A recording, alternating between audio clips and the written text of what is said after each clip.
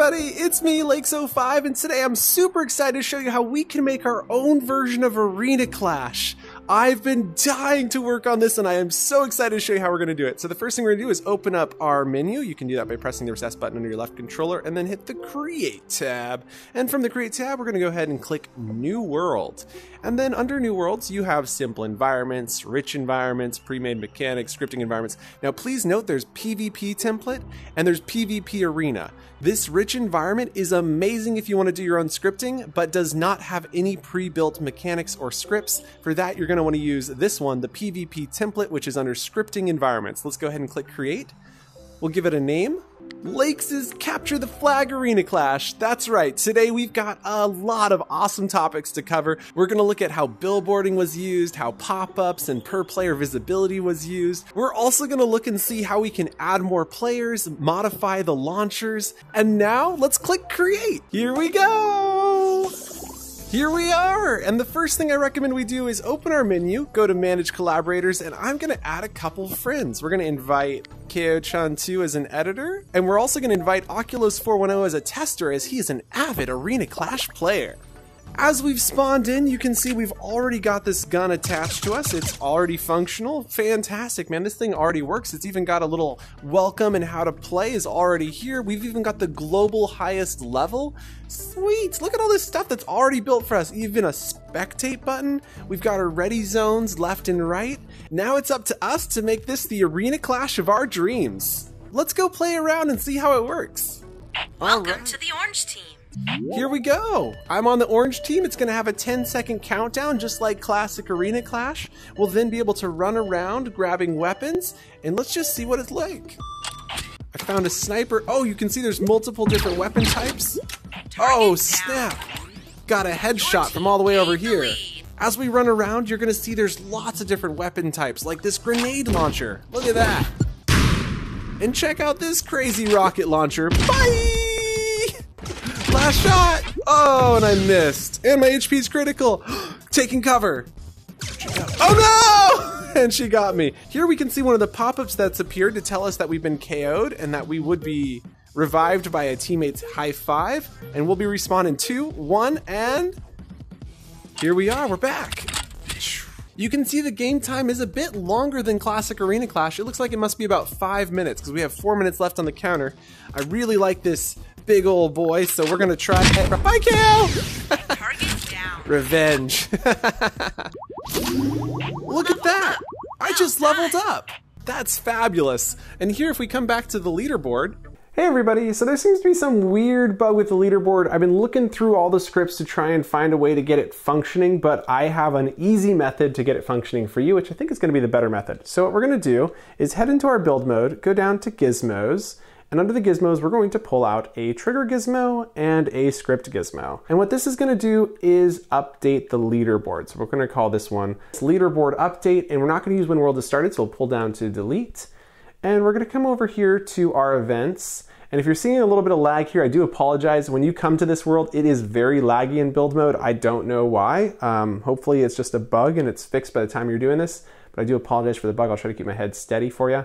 So now we're going to bring over when player enters world, when player exits world, and we're also going to bring in when trigger is entered by player. And in all 3 of these instances, we are going to update their leaderboard. And so to do that, we're going to create a new event. So we're going to bring over when event is received, and now we have 4 events. All 4 of these represent things that can happen. So when world is entered by a player, that's when somebody arrives. When world is exited by a player, that's when somebody leaves. When the trigger is entered by a player, we're going to put the trigger in front of the leaderboard, so when people walk up to it, it updates their stats. And then when my event is received, is an event that we're going to cause to go off. And so we'll go ahead and keep it with my event because it's just a little bit easier. We're going to grab send event to object, and we're just going to duplicate this by thumbsticking to the right into all 3 of these. And so whenever any of these 3 events happen, we cause the my event to go off. Now we can customize this and give it a custom name by hitting the drop down and clicking new event. But for now, I'm just going to call it my event because it's really quite simple. And then over here on our values tab, we're going to grab set world leaderboard score for player, drop that into my event. And what are we changing? We are changing the leaderboard level score. We're going to delete the 0. We are not going to worry about forcing it. And we do need to receive a player value. So see how we need this player value? To do that, we just drag this player pill down into the new parameter slot. And that means my event is received with a parameter. If you don't put a parameter in, the event will not be received. So we need to click new parameter, type in PLID. This stands for player ID. It's just an abbreviation. We'll then select player and click confirm. You can name that whatever you'd like. We can then drag that PLID pill down into the player pill. And now the value is going to be get player persistent variable. This is going to grab their persistent variable, which we know is, I think, level. There's 65 of these, which is crazy. You're gonna go ahead and then find level. And now we just need to drag the player ID pill into the other side. And now we'll be able to update the leaderboard. So we're gonna go ahead and close this out. I'm gonna move this right over here next to the leaderboard so it's kept relatively close. We're gonna bring our trigger in and put it right about there. And I'm just gonna go ahead and stretch it nice right to there so it just fills this whole space up. We're going to open up the properties panel of the trigger, and then we just need to attach that leaderboard update script. Now there's a lot of scripts in this world, but if we scroll to the bottom, that's where the most recent script is. So we can then select that. And now we've attached that script and the trigger should work. Go ahead and resume playing the world by hitting the play button. There it is, my score has been added. So we do know that this is working. And now Oculus and I are going to go play around and see if he gets added to the leaderboard. All right, the game's ended. His score has been tallied up. There it is. Yeah, it's so laggy. Yeah, but look at that. We got Oculus on there. So this method does work. It's probably the best method. So this is a pretty fun map, I think. But you know what? I really love the aesthetic of the old Arena Clash. And in fact, they actually give it to us. So if you open your menu right now and head to Create tab, and then under New World, you're going to see Rich Environments PvP Arena. And this is actually the Arena Clash Arena. And so KO actually ran out and she is making that arena, moving up into the sky. And then we're going to import it in here so we can use the original Arena Clash pieces to build our Arena Clash world. So very excited about that. And look at KO's actually just gotten back. And I'm also going to upgrade Oculus. Right now he's just a tester. Now unfortunately I have to remove him to upgrade him, but I'm going to remove him as a tester. There we go. And now we're going to invite him as an editor. And now he'll be able to help us build this awesome world. All right, so one of the first things we want to do is move all of these guns up and out of the way so that way we can place them down later.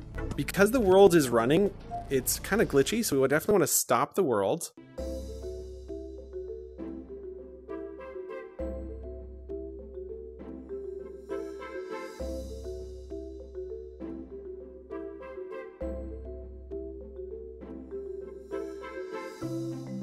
Hey everyone, it is a new day and I am back. I'm super excited. This map has come together quite nicely.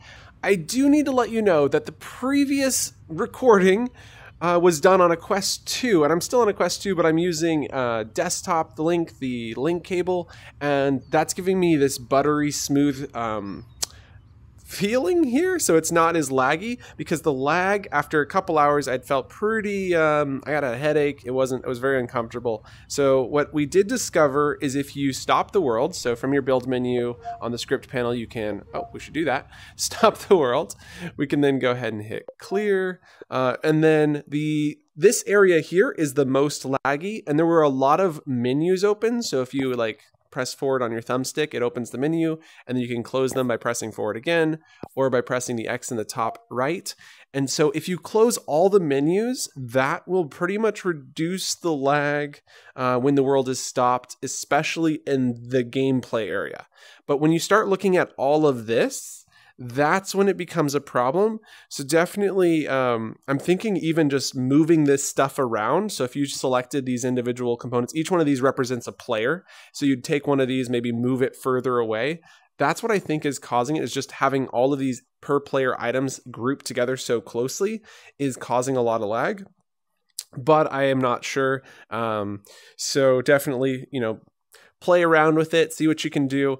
To kick today off, I want to encourage you to consider customizing this. These colors are very Arena Clash, and that's fine, but you could make these, your own custom colors. You could paint the ground different. You could customize the trees, Now with that said, it's important to note that one of our goals is to make this an 8-player world. And if we open up our menu and head to the Worlds tab, head to Capacity, you'll see we're still over on object capacity, but we got all these extra objects up here, so I'm not worried about that. Our simulation and animation is pretty close to 91%. Under player settings, you can see it's set to 6. We should slide that up to 8, which is going to be problematic because as you see, we're now over on our simulation and animation. So we're going to have to think that through, and we haven't even duplicated the stuff required to make it an 8-player world. So definitely need to think about that. While we're in here, let's actually go ahead and slide this up to 8 players. This is going to say that you recommend 8 players in the world, and I do, so that makes sense. You'll also notice that on the main page here, the photo is wrong, so you're going to want to swap that photo out later. Visible to public is good. Beta world, this is kind of a beta at this point, so maybe it would be worth checking. Comfort rating is going to be moderate, because this is a pretty intense game. It's not intense, but it is moderately intense. And this is an action player versus player. Very nice. And then we can add a description later. So we'll come back to that some more at the end of this. A little deleting later, and you can see we are well under our object capacity. Our simulation and animation is something to be desired, so we'll have to continue looking at that. You can see 20% is from visual effects. These orange cubes, these are visual effects, and they're very, very costly. So I'm wondering if there's something that we can just visually see that's not really necessary. I think these ones over here, I mean, look at it, per player, this is very expensive. All right, unfortunately, this pool manager doesn't function the way that I was hoping it would, and while theoretically you could have a pool of visual effects in the way that I described, the reason it's not being done here is because each of these visual effects is owned by a player, which means it's more responsive because it's locally scripted. You just get a much better look and feel. So unfortunately, we do need to leave these. So in that case, the only option we would have would be to say we don't want one of these. And so there's like the hit spark is probably the one that we can get rid of. When you open these up, you'll see there's a hit spark here, there's a hit ring here, and another hit spark here. Notice these little cable ties, and these descriptions can give us a little bit of an idea of what's going on here. So we've got the headshot hit effects, one just for headshots. And let's see if we can figure out which one that's going to. You can use these cables to see exactly which one these go to. And so we can see this hit FX and this ENV hit FX are both the sparks. And I don't think sparks are as noticeable. They're very cool. And if you want to make this a 6-player world, for sure. But since we need to go to 8 players, I think it's going to be better to be safe than sorry. And we're going to delete all of our hit sparks. I just don't think they're absolutely necessary for the gameplay. And so we can go ahead and close all of the hit ring, and then we can see that the top and the bottom are our hit sparks. So I'll go ahead and close that one here, close that one there, and select. Go ahead and pull down to delete. And then you'll remember that this was in the player effects manager. So if we open up the properties panel for this here, probably worthwhile to come into the variables and be very careful here. There's sound effects and visual effects. We want to delete the ENV hit VFX and the hit VFX down here. And when we delete those, you'll see that on this side, we get some errors. And this is important that we remove errors. So we're deleting this one, we're deleting this one, and then basically, this is removing all the potential bugs. Okay, so this one here at the bottom is a little bit complex because it's sending hit VFX with these 3 parameters, and if it doesn't receive with 3 parameters, it will have an issue. I believe what we're going to want to do is just use self to replace these. So if we grab this self pill, we can duplicate by thumbsticking to the right. So the hit VFX is the one that we deleted, and the ENV hit VFX. And now when it tries to play on self, because it's just a generic object, it's just not going to be able to play the visual effects. And so this should solve our issues. Any possibles, if we find some other bugs, we'll be sure to correct them.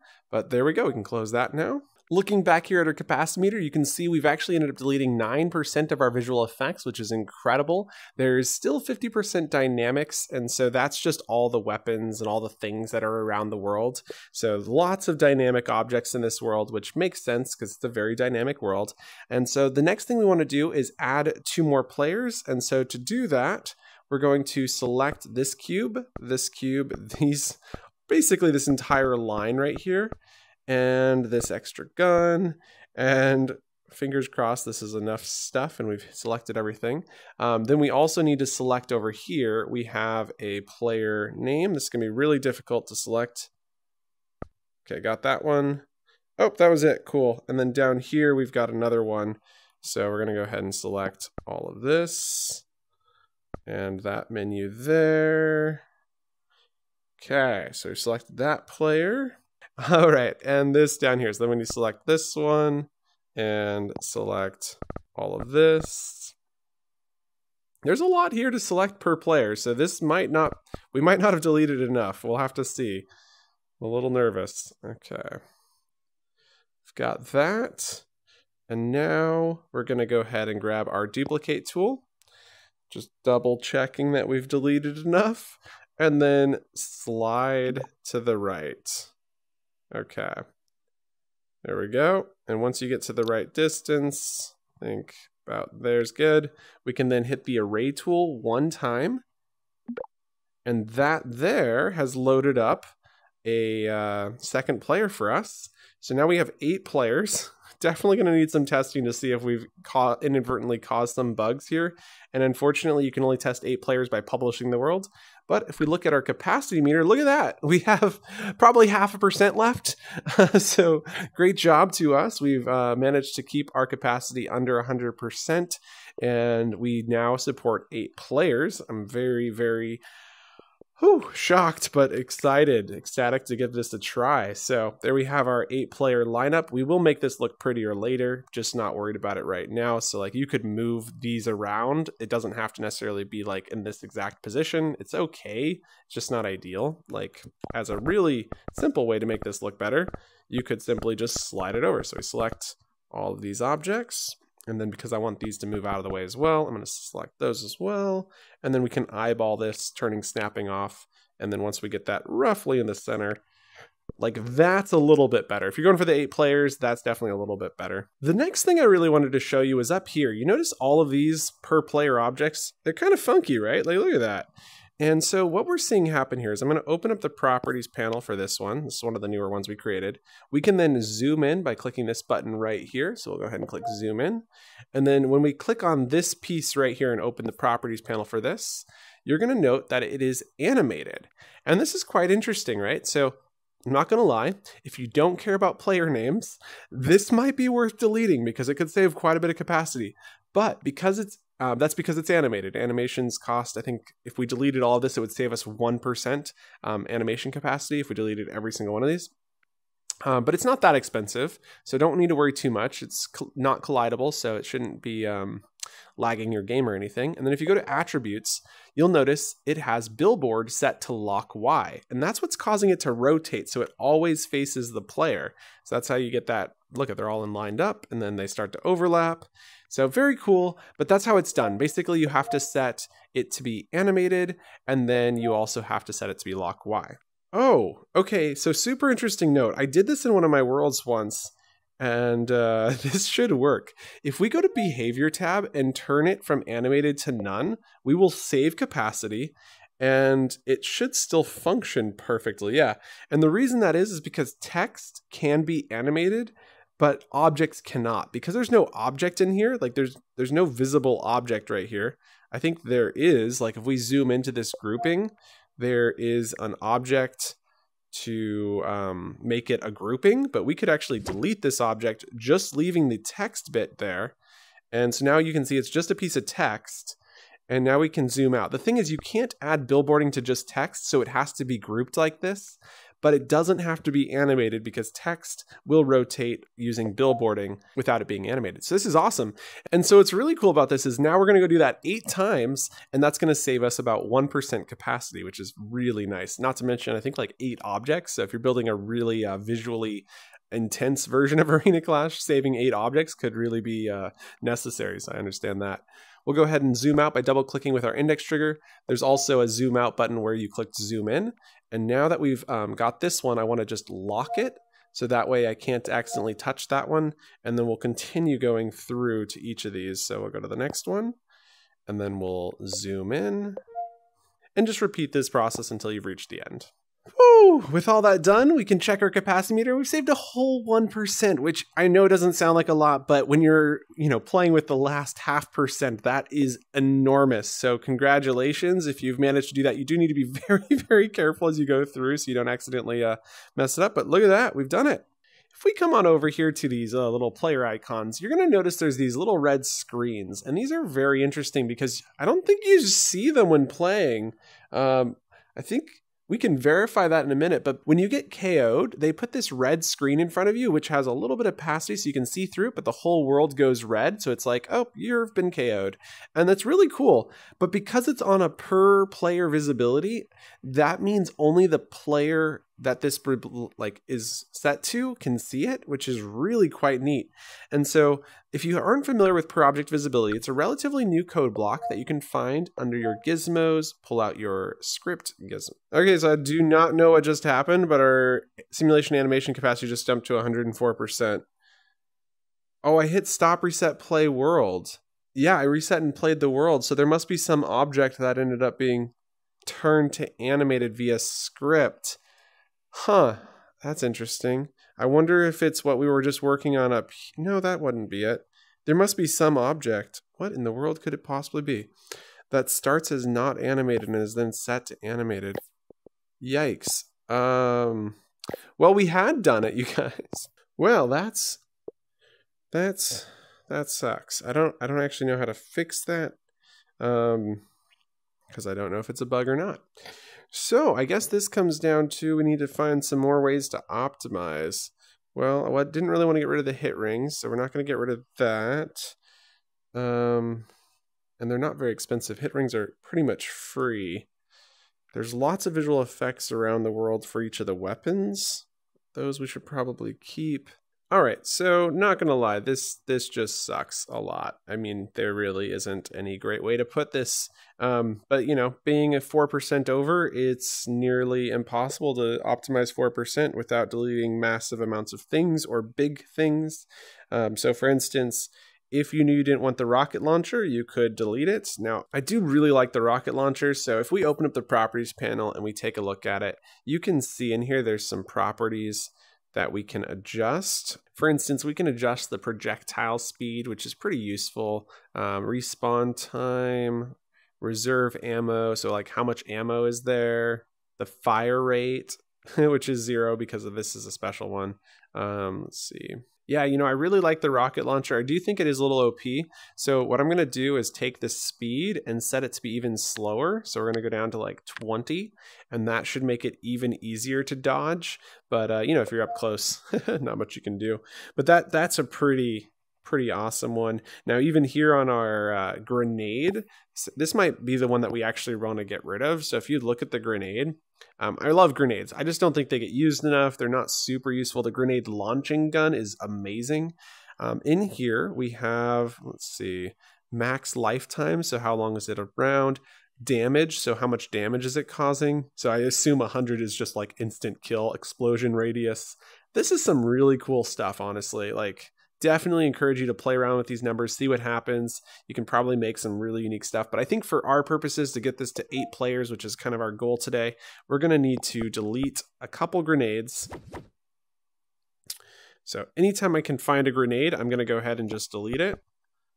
And I'm going to remove this platform that it was sitting on as well. Now in this case, I'm leaving the platform so you can like jump up to the 2nd floor. And if you look at our meter, we're at 101% from 3 grenades deleted. And that doesn't surprise me because you can see there's this trail effects, which is about 1% simulation animation capacity.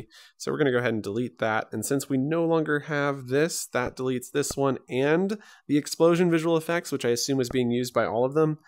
And the script can be deleted as well. And now say bye-bye. And we should be 1% under now. And now we've done it. It's now an 8-player world. We've got it exactly 100% capacity. So let's keep that going.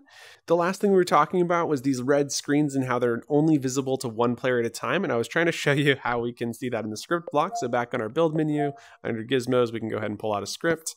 And then inside the script, if we head down to our actions page, you'll see that there is set who is allowed to view object, as well as reset who is allowed to view object. And so each of these red panes is probably set to be viewed and then reset when it no longer needs to be done. So you can imagine when player is KO'd, set who is allowed to view self to true, when player is no longer KO'd, reset who is allowed to view self, and now all of a sudden nobody can see it. And so yeah, it's pretty awesome. I think it's a great code block. I encourage you to try messing around with it, see what you can do. There's a lot of possibilities there. You can even imagine like an art gallery that you have to wear special glasses to see like another layer to the art. Very cool code block. I really like snipers and I love getting headshots and people getting KO'd in one hit, but it's kind of OP, right? Like, let's go ahead and zoom into this sniper. So you hit the zoom in button on the properties panel. And then up here, we have the raycast. And I believe we should have a projectile launcher in here somewhere. Oh yeah, there's the projectile launcher. The arrow's totally messing me up. We'll go ahead and zoom out now that we've opened the properties panel for both of these. And then we just want to take a look at what these are being used for. And so here we can see that this is not running a script, so we don't really need the raycast. We can go ahead and close that. But over here on the projectile launcher, you'll notice that it is running the Gizmo projectile. And on here we can see the explosion radius is explosion. It's not. So I guess you could turn this into an explosion, which would be interesting. Headshot damage data. So here you can see that if you hit the torso, it's 30. If you hit the headshot, it's 40. And so let's go ahead and just change these down to 25 and 30. So, you know, just maybe even 20. So it's really going to require a little bit more with the sniper. But you know what? I think that's going to make the gameplay a lot more fun. So let's go ahead and do that. And then the last thing we're going to do is on the properties panel of the sniper, we can see that we have some options in here for current ammo and max ammo. Let's just go ahead and double this up to 4, and 4 is going to make it a little bit more fair since now the sniper is not as OP. But it was kind of hard, right? Like, so if you need to learn how to use the sniper, now you can get a couple shots off. People get a little bit more notice that you're firing at them. I think it's really cool. So definitely less OP sniper. Now, unfortunately, because we've done this, the other sniper on the other side of the world does not have the same properties. So I'm going to go ahead and duplicate this one here and then slide on over here to where we have the other sniper hiding. And we'll go ahead and set that there, delete this one. Very cool. And that's how you can customize some of these weapons. So I encourage you, zoom in, adjust properties on the projectile launcher itself. Feel free to adjust properties on the weapon itself. And yeah, keep playing with these, have some fun, make sure to customize this world. And with that, we've made our own customized arena clash. I think we need to do some testing in this world and just make sure that this place works. To do that testing, we're going to go ahead into our world tab. We're going to set it to be a beta world that is visible to the public. We should create our own thumbnail image. So let's go into the world real quick. I'm going to stand on this little platform here. Now that I got my camera out, we'll swap this around and we can take a cool photo of the world. So Keo, do you want to make yourself bigger so we can have a little player face in the world? All right, we've got our photo. Very nice. We're going to go ahead and open that up so we can review it real quick. Very nice photo. That is hysterical. We can even post it to the world page, which is something I like to do with any photo I take in the world for a world photo. And now we'll head into build mode. And when we open up that build menu, we can hit update, select the photo, hit back. And sometimes it doesn't update. Oh, but that time it did. So that's fabulous. Very, very nice. We've got this listed as a beta world. And we are going to remove the capture the flag tag from the world name, and that way we can add that in later once we've added the mechanic. But first we just need to make sure that this place works.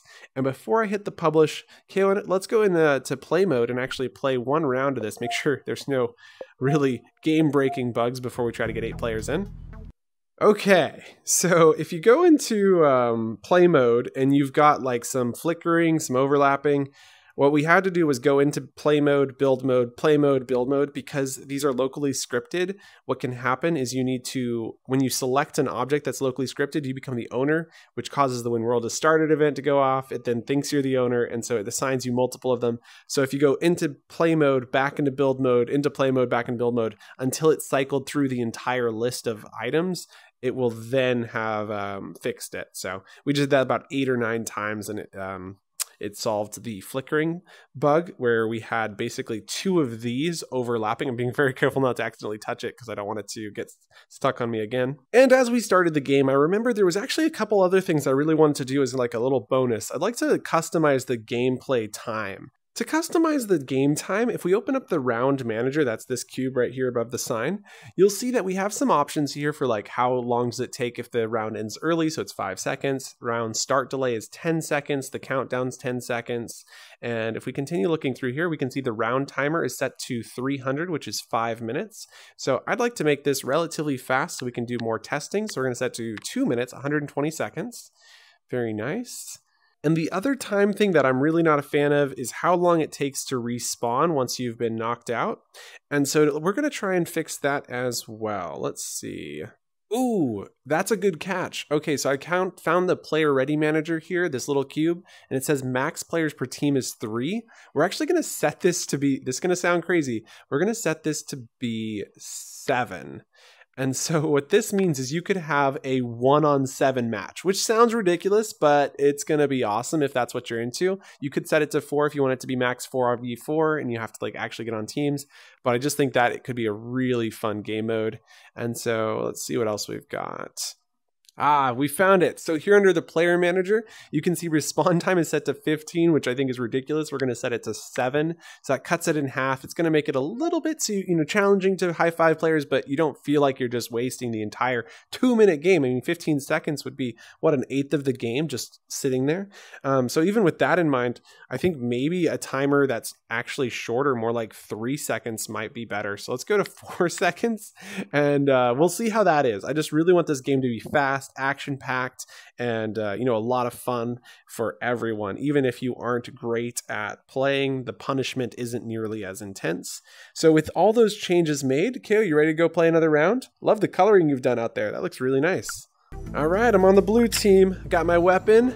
Let's go, KO! Welcome to the blue team. That's her name, by the way. I'm not just saying I'm gonna knock her out. Her name's actually KO. Work together. All right, we're in. We've only got 2 minutes. Last time she popped in that window.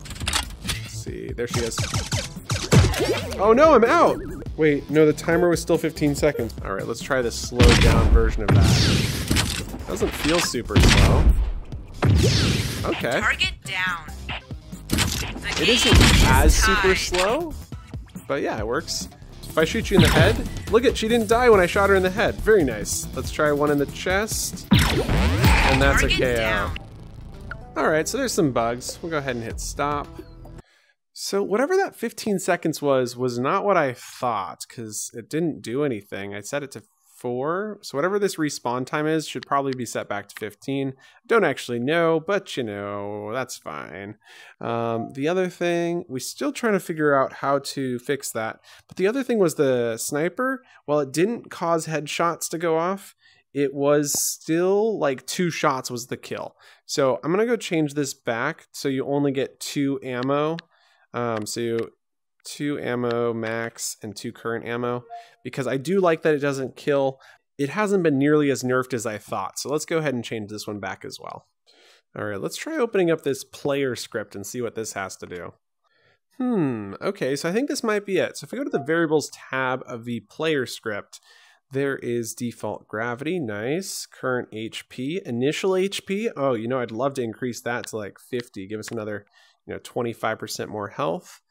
Death, there it is, death time. Let's change this down to 4 seconds. Fantastic. Okay, very excited to have that. HP regen time, this should be 5 seconds. Well, I mean, this is a really fast-paced version of Arena Class, a little bit more intense than some of the other ones I've seen. And so if we see this player script, I don't know where this is being attached to. So I don't see like a manager right next to this. So I assume there's one running on each player, and hopefully it's just running the default. So if we open, nope, that's the death spawn point. Ah, I found it. Okay, so here's the player script. So if you look down here, this one in the center is the player script. And if we come down to here, we can see initial HP did update and death time did update as well. This is important because there are individual ones for each of these. You could say half the players randomly get different stats. That's not ideal though. We want this to be the same. And so you can see that if we update it on this player script, on the variables tab, that is the way to apply it to all of the players. Fantastic. All right, with all of that out of the way, let's go ahead and hit publish. Back on the world tab, we'll just hit the publish now, and it's time for us to go test this out. I agree. All right, we're going to go back into play mode, open up our menu, and we can visit the published world page, launch an open session, and invite some friends. Hey y'all, welcome, welcome. We're just doing some testing right now. So far nothing's broken, which is good. The real trick here is to see if we can do 8 players. Yeah, oh, and we can do 7-on-1. That's a thing too. Well, 2 games in, things are going really well. It's a lot of fun. I really enjoy the way we've set it up, but we had an issue where if you joined this team, you couldn't join. And I think it's because, let's see, there's definitely several places this could be set, which is a bit problematic. But up here on our team manager script at the top, on the variables tab, we can see max players is set to 3, and we actually need to set this to 7. So we want the max players on a team to be 7. And let's see if there's anything else we need to change. So I think that's all we need to do. Let's go ahead and give that a go and see how it works. And we'll just go ahead and hit the publish and it'll update. You'll notice the time changes. So once that time updates there we go. Let's go ahead and open this world and invite our friends. I think we've got 8, yeah. Because we got 4-on-4 now. Let's do it. That was fun. I like this. What's wrong with the score on the blue team? Yeah, I don't know. That's the bug I'm gonna have to solve. Let's try 7-on-1. 7-on-1. Good luck to me. This is gonna be brutal. No, I didn't even make it anywhere.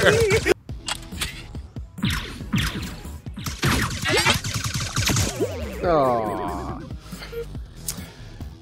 Well, at least we know it's possible. Might not be the best game mode, but it is possible. All right, good game. Well done. Finally got Well done. Sweet, thank you guys for testing that with me. Okay, so while I was playing that, I noticed that this one, for some reason, this text box was slid over. So this needs to actually go right about there. So there we go, solved that little bug there. The other thing that we're having is this isn't displaying like I expected 1, 2, 3, 4, 5, 6. Well, I mean, 6 would still be great. But for some reason, it's only going to 3 on this side and it only went to 4 on this side. Oh, there's even menus open here. Well, that could be part of the lag we were experiencing. Yeah, so these do appear to be referenced to something. Let's go see if there's any more open. Nope. But for some reason, this one on this side, this is referencing right to here. Okay, so this is our reference. You can see all of the displays are linked in here, P1, 2, 3, 4, 5, and 6, and they're all set up. So why aren't we seeing that displaying correctly?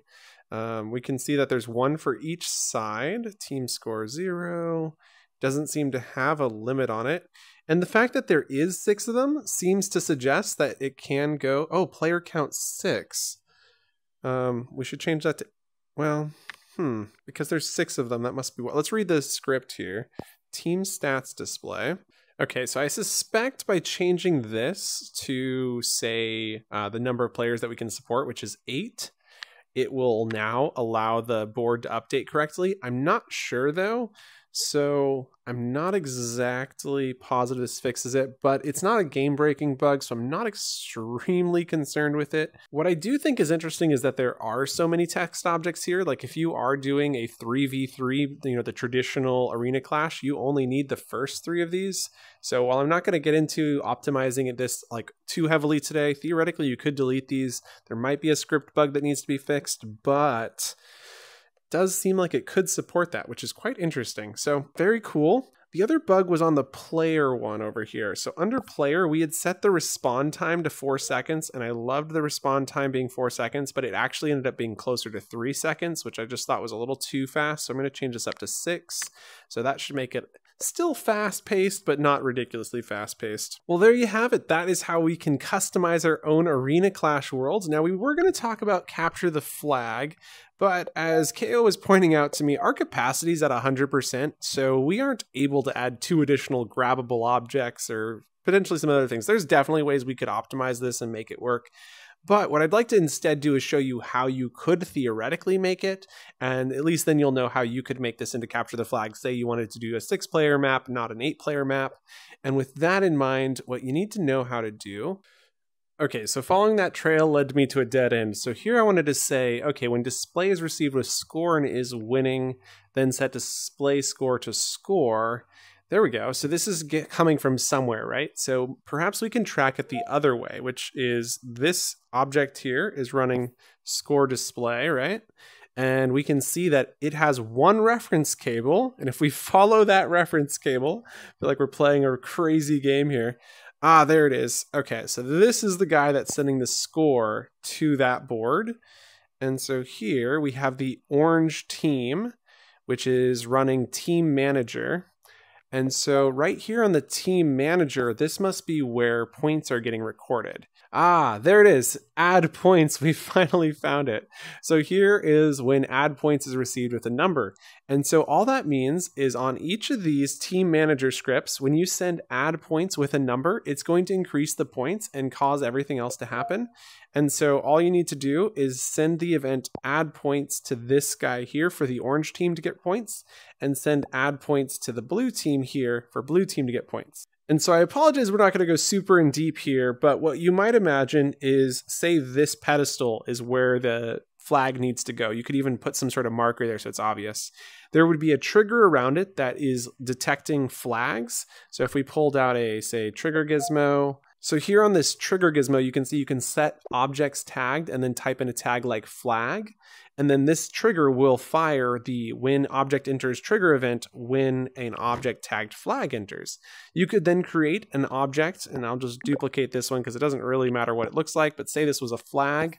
And if it was a flag grouping on the attributes tab, you could set it to be tagged flag. So you can type in the tag. And as long as the tag matches capital for capital, it'll work. And then you want to make sure it's set to interactive and grabbable. And then the player would be able to pick this up, run it across the map, and when they put it in there, you could have 10 points be added. And then I'd also say when that happens, cause the flag to get respawned back to this side. And so I remember there was an Arena Clash map where they actually had a football that was spawning in the center of the map. And when you got it to your side, it did the exact same thing. And then you could also, it would respawn back and you'd have to play again. And so that's how you do capture the flag. And I think we've done it. This has been a long one, so thank you guys so much for joining and pressing through here. Hopefully this helps you build your own Arena Clash worlds. Feel free to check out my version, Laex' Arena Clash in Horizon. It is functional and running right now. I'm going to go hit that last update in, so world and publish. Awesome. Like that, we will see you in Horizon. Bye!